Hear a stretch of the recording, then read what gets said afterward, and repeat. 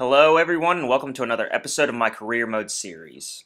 So far we've made purchases in about every area that we need except for fullbacks, and one of the fullbacks that I was really looking to buy was David Alaba.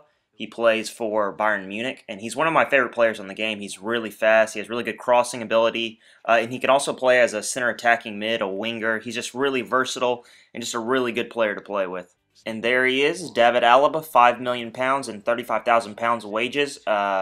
He's not really all that expensive, his transfer, but the wages are what's really going to get us. So I went ahead and put in the full £5 million offer, and because it's pretty close to the end of the transfer window, as you'll see here in a second, we're going to get to the transfer deadline day.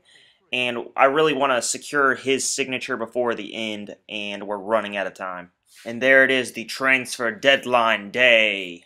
I really like how they broke it down into hours on this game, because before it felt like just any other day, but we all know that transfer deadline day isn't like every other day. There's so many deals that go down. And here's one. Bayer Leverkusen has accepted our offer for Bernd Leno, so we're going to go ahead and go to his contract offer, and we're going to give him a pretty substantial offer because we want to tie this up pretty quickly. We don't have much time. So we're going to give him £45,000, 4 years, and tell him that he's a crucial player. So we're going to send that contract offer off and just pray to the gods that he accepts it, because we are in dire straits with Trimmel. He is just really, really bad. And our offer for David Alaba has been turned down. They want £7 million for him. And what we're actually going to do is we're going to lower the offered transfer sum to £3 million. And we're going to offer them a player along with that of comparable value. And since we're getting a defender from them, I thought if we gave them a defender back that we don't use, it would sweeten the deal. And someone that we don't use since we got a Core is the 25-year-old Spanish center back Chico. Those horrible, horrible dreadlocks, those cornrows, that's what they're called. God, those things are just so ugly. I thought that was a uniquely American phenomenon, but apparently not. So we're going to try to send him off and get a vastly superior defender in his place. But Bernd Leno, he declined our contract offer, and there's just not enough time to go back and forth. He doesn't want to leave where he's at, so we're just going to give up. And we're going to have to deal with Trimmel for the rest of the season until January.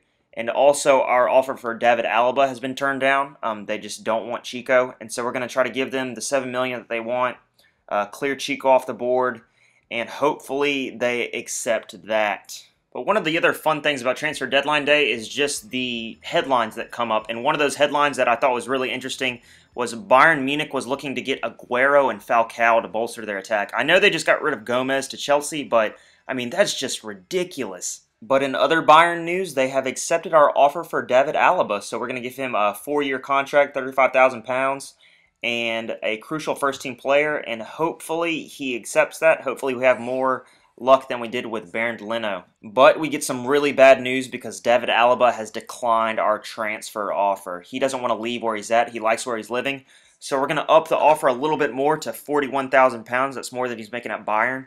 And we're going to tell him that he's going to be a crucial first-team player, give him a 4-year contract, and hopefully that will bring him. But these kind of things are really, really hard to get through, because when a player doesn't want to leave where they're at, you have to give them an astronomical offer to get them away from the team that they're at. And once again, we see that he doesn't want to leave. He can be persuaded, but it's probably with more money than we have at the moment. So we're going to look to some alternatives, some more players that we can buy on deadline day to hopefully strengthen the squad. And my line of thought was maybe I should look for some offensive players, because if you score enough goals, you're going to win the game. You may concede 8 or 9, but if you score 10, you're going to win the game. And I wanted someone, of course, that was really, really fast, someone to back up Nathan Dyer, because right now we really don't have any cover for him. We have cover for Jesse Rodriguez, we have Routledge, we have people like that. But as of right now, we don't have a ton of options to back up Dyer. I've seen some of you are really high on Pablo Hernandez, but for me, he's just not a player that I would like to play with. I think it's just because his pace is below par for me. He's just not fast enough. He's not getting into the areas that I want him to be in to take advantage of his skills that he already has. And someone that's really, really fast and young is Jody Lukoki, plays for Ajax. And so we're going to go ahead and put in an offer for him. $1.2 million is what he's worth, and so we're just going to send that their way, and hopefully we can secure his signature before the day's end. But luckily, Ajax accept our offer for Lukoki, and so we're going to go straight to contract negotiations. We're We're going to give him 5,000 pounds, 4 years. And I kind of struggled to say what his squad role would be, and I eventually settled on squad rotational player. But we have to get this right the first time because we are out of time. We have 1 hour to tie this up. And sadly, I didn't get it right. He wants a bigger role in the squad than what we were offering. And with that, ladies and gentlemen, that's how you don't handle a transfer deadline day. Bayern actually came out quite well. They got Aguero for 38 million pounds, and they also kept David Alaba. But for us, we didn't get a replacement for Vorm. We have Trimmel, who is just god-awful in goal. And we also didn't get any more fullbacks. Right now, we don't have many great right backs and left backs, and that's something that I was really looking to reinforce in the window. But of course, as we saw earlier, Alaba didn't want to come. And right now, I think we have Tiendali, I think is how you say his name. He's really our best fullback right now. And while he's doing okay, there's other people that I really want to get in the next window that'll really bring out some more strengths in that area. But to take our minds off of the horrible transfer deadline day, we had a game against Sunderland where hopefully we could return to winning form. And you saw there, Augustine asked if he could start the game, and I said, yeah, sure, why not? You've been doing really, really well so far, so I'm going to put you in. And while de Guzman is probably the better player out of him and Augustine, Augustine's actually going to be here next season because de Guzman is actually just on loan for us. So Augustine's going to have to step up next season and become a regular first-teamer if he's going to have any chance of staying with us. And so this game is just a perfect opportunity for him to show his true colors and really make an impression for the manager. And this was a game that was going to make impressions for a lot of our younger players. Jesse Rodriguez has, of course, already made an impression. He starts the move with one of his signature cutbacks. It'll fall to Lumu, who has a cutback of his own. He'll have a shot. It's eventually blocked, but it'll fall back to him, and with a true poacher's effort, he buries it into the back of the net. Gimme that goal, he says. We really should have been 2 ahead through a Jesse Rodriguez effort, but our worst enemy, the crossbar, has once again kept out a shot. And then Sunderland would come on the attack. Taking a play out of our very own playbook, they would cut back, dribble into the box, square it to their striker, and he would just roll it right into the net. Campbell with his goal, and it's easy as that. Augustine would later get a perfect chance to show why he deserves to stay in the team, but he would shank a shot wide, spurning a perfect chance to put us ahead. With all of these missed chances, Sunderland knew we were there for the taking, and they would have a shot which would bounce off both of the posts, come out, and eventually fall to Stephen Fletcher, who would just bury it into the bottom corner to put them ahead 2-1. And that's how we would go into halftime behind 2-1 to Sunderland at home, and we knew we had to pull this game out somehow. And that somehow would come from who else but Jesse Rodriguez, J-Rod, dribbling down the touchline. He would cut inside, have one of his signature curled shots. It would be blocked, but Lumu would be in the perfect place at the perfect time to have that header to get his second goal of the game and put us level. That's when J-Rod smelled blood, and just like the predator that he is, he pounced upon it. He would get the ball on the wing. He would cut inside, just abusing that fake shot, dribble through the defenders. What defenders? This is Sunday League, and would blast it over the bar. But he wasn't done. He knew he was close to getting his goal. Again, he would get it on the wing. He would dribble through the defenders once again. How do they not know he's going to cut inside and then would just roll it into the net to put us ahead 3-2? And that's how it would end. The Spanish conquistador Jesse Rodriguez delivering us the crucial 3 points against the Black Cats. And the press are raving about Augustine, saying he is in super form, and I would have to agree. He had a really good game besides that missed chance where he really should have had a goal. But other than that, he had a really, really great game.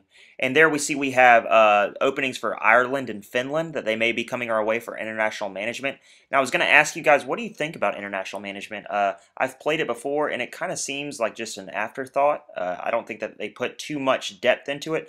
But if the right team comes along, then there's no way I can say no to it. But we have to focus on our club duties for now, and we have another game against Aston Villa. And during this game, the Villa defense were just going under the Spanish Inquisition, and the question was, why can't you stop me? He would get in the box, have a nice spin and turn, would square it to Michu, and Michu would have a toe poke, and it would be blocked off the line by the defender.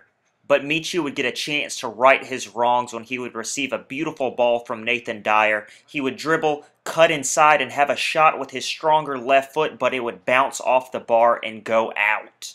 But that wouldn't be it from Michu. He would get another ball from Jesse Rodriguez, who is just causing havoc on the wing. He would get inside, have a perfect gap to shoot with his right foot, and it would bounce off the bar again. And just like that, Michu should have had a hat trick, but instead he's going to go home, call his boot sponsor, and say this just isn't working out. But Lucas Silva, the Brazilian, was sick of seeing chances wasted and would just roll it into the bottom corner to put us ahead 1-0. That Lucas Silva goal would have us going into halftime ahead 1-0, but anyone that plays on World Class knows that one goal just isn't enough to win. We would be able to hold on until late in the game, but Charles Nzogbia would have us sweating in the 84th minute. The shot from Gabby Agbonlahor luckily went wide, but a few minutes later, we wouldn't be that lucky. Villa were just able to impose their will on us, and after a lovely passing move, back and forth, it would eventually fall to Clark, who would just float it into the top corner to put them level at 1-1. Last-minute goals are always disappointing. It feels like FIFA is just against you and it wants to win, and if it wants to win, then it's going to win, and that's exactly how that game against Villa felt. But one player that played really, really well, and he got the Man of the Match award for it, was Lucas Silva. You don't hear me talk about him a lot, just because he plays a very unglorious, unspectacular role, just as a holding midfielder. But he's really the buy of the last transfer window. You always hear me talk about J-Rod and Nathan Dyer, people like that.